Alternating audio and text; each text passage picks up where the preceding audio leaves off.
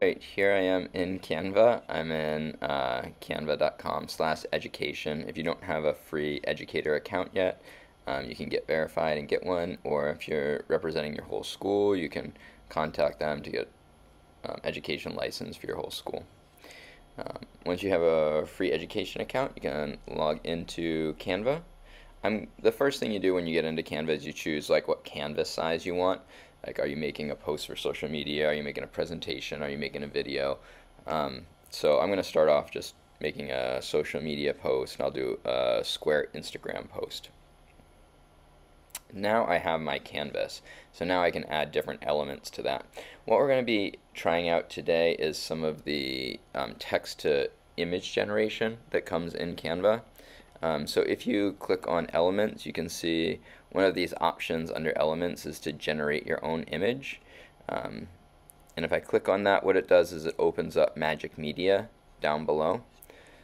So then you type in the text prompt of what you want to imagine.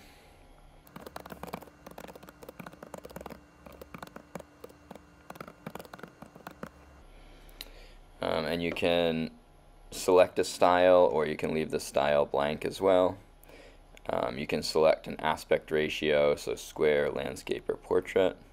And once you have your text prompt, once you have your style and your aspect ratio chosen, you just click Generate Image.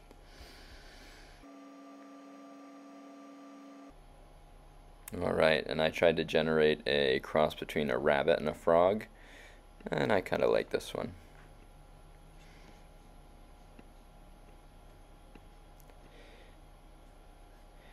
You can also add an app.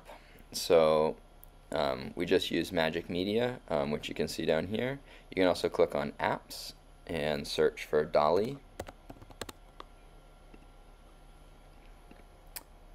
And you can use Dolly to generate images as well.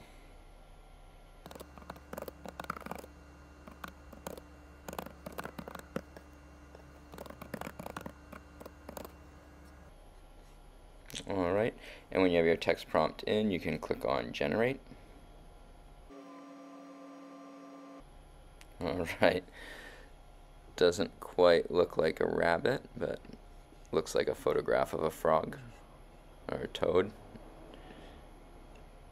And that's two different ways that you can generate images using Canva, text to image generation. I hope that was helpful.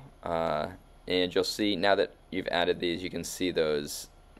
I can go back to Magic Media, or I can go to the Dolly. I can see those apps down here in my navigation bar on the left. Alright, thanks for watching. Bye.